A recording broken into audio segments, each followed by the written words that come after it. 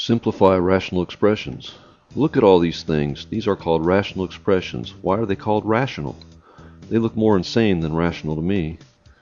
The reason they're called rational is because of this root of the word rational, which is ratio. The official definition is here, capable of being expressed as a quotient of integers, the key word here being quotient. These types of problems are the scary hairy ones that few like to do, that get a lot of test takers intimidated. The testers, such as the writers of the SAT and other tests, use the tester's fear and unfamiliarity to make difficult-looking problems.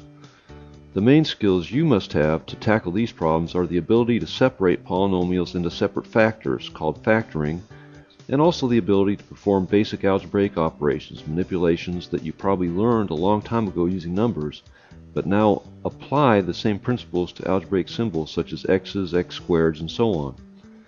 And specifically in factoring, you should be able to find the greatest common factor of an expression. It will help you a lot to be good at factoring trinomials into two binomials. And finally, it will help you to understand special situations like a difference of squares application or a perfect trinomial square. And we're going to show examples of using these techniques in this lesson. This is the first problem. We'll look to simplify 9x plus 3 over 15x plus 5.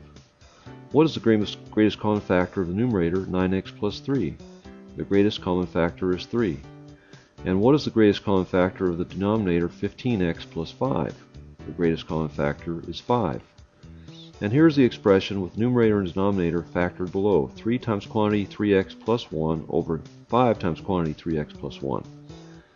Quantity 3x plus 1 over quantity 3x plus 1 cancel to equal 1. So our simplified expression is 3 over 5, or 3/5. That's one thing we look for in simplifying, and that's for the simplified expression to be significantly simpler than the original expression. Now there is what is called a discontinuity in the original expression when x is negative 1/3 where the expression is undefined, but to explore that more fully is beyond the scope of this lesson.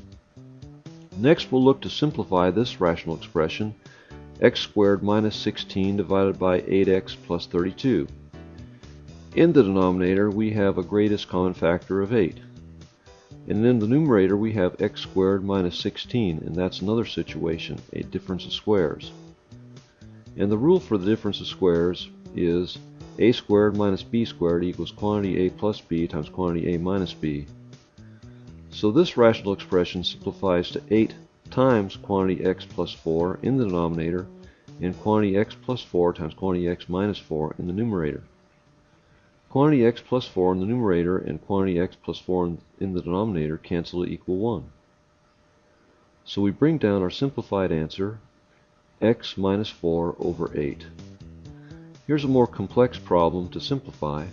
The trinomial 3x squared plus 3x minus 18 divided by the trinomial 2x squared plus 5x minus 3. We're going to factor the numerator first, so we'll bring it down over to the right side to work below. The first thing I notice is that 3 can be factored out of each term, so we have 3 times quantity x squared plus x minus 6. Next we'll factor the x squared plus x minus 6 below. The x's at the front are easy. It's going to be finding the factors of negative 6 to make this work out that will be more of the challenge. If we make the factors quantity x plus 3 and quantity x minus 2, we can see that will work out for us. I didn't spend much time factoring here, but once a person becomes skilled at factoring, this is quite an easy thing to do. Next we're going to work below the denominator. We set up the parentheses so we have x and 2x in the x term places. Then we can try factors of negative 3, which are negative 1 and 3 and also negative 3 and 1. We can get a clue as to which way we're going by looking at the numerator, and we see the factor x plus 3 circled in blue. So an intelligent guess is that this factor over here in the denominator is also going to be quantity x plus 3. It has to be that in order for the expression to simplify. So we would have quantity 2x minus 1 times quantity x plus 3, and that works out. Now we rewrite the expression with the factor numerator and the factor denominator. So we have 3 times quantity x plus 3 times quantity x minus 2 over quantity 2x minus 1 times quantity x plus 3. The x plus 3 in the numerator cancel with the x plus 3 in the denominator. That leaves us with 3 times quantity x minus 2 in the numerator and 2x minus 1 in the denominator. We might be able to leave it like that, or we can distribute the 3 to the quantity x minus 2, which gives us 3x minus 6 over 2x minus 1, which I hope you can see is considerably simplified from our original expression of the trinomial over the trinomial. Let's take a look at this problem. We have the expression x plus 5 over x minus 4 divided by the expression x squared plus 10x plus 25 over x squared minus 16. I don't know how this problem looks to you. Maybe it looks pretty hard. To me, the easiest way to start is to look at this division sign. Dividing is the same thing as multiplying by the reciprocal. That's really kind of a middle school or junior high math concept in action. And here is the expression rewritten to the right with the multiplication dot and the rational expression turned upside down. Now we'll factor the numerator on the right side, x squared minus 16, and using the difference of squares, this becomes quantity x plus 4 times quantity x minus 4. The next thing we need to factor is x squared plus 10x plus 25 in the denominator. And this factors out to quantity x plus 5 times quantity x plus 5. Now we can cancel x plus 5 at the top left, cancel quantity x plus 5 at the bottom right, and then this x minus 4 at the lower left cancels out quantity x minus 4 at the upper right. So what we have is x plus 4 over x plus 5, considerably simpler than the original problem. Now we'll look at this problem, an SAT type problem with multiple choice answers. This is x squared minus y squared over y squared minus x squared. Since we have multiple choice answers, we could plug in numbers for x and y and work it out, but I like to use the difference of squares. This quantity in the numerator, x squared minus y squared, can be rewritten as quantity x plus y times quantity x minus y. And this, the denominator, y squared minus x squared, can be rewritten as the quantity y plus x times quantity y minus x. Then we can separate them by a horizontal division bar. Quantity x plus y cancel quantity y plus x. We're left with x minus y over y minus x.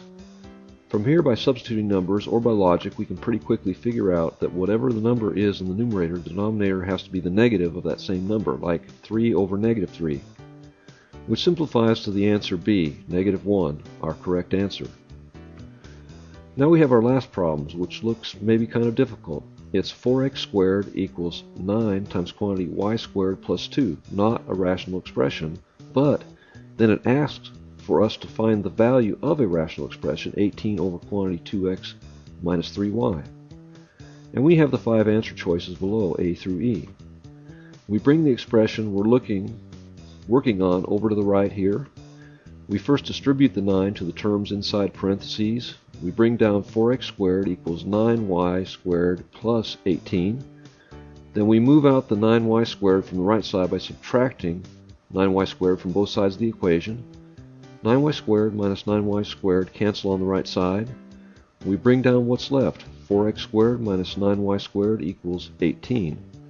Next, we're going to simplify the left side of the equation using the difference of squares. And that simplification is quantity 2x plus 3y times quantity 2x minus 3y equals 18. Next, to get this expression here, 18 over 2x minus 3y, we're going to divide both sides of the equation by 2x minus 3y, and this is what that step looks like. And we are left with 2x plus 3y, so our answer is C. Are all these problems shown here, were they so scary? With the right combination of algebra skills and techniques, I don't think so. They can be more like a cuddly kitty cat than a scary monster guy. This has been Simplify Rational Expressions. Thanks for viewing.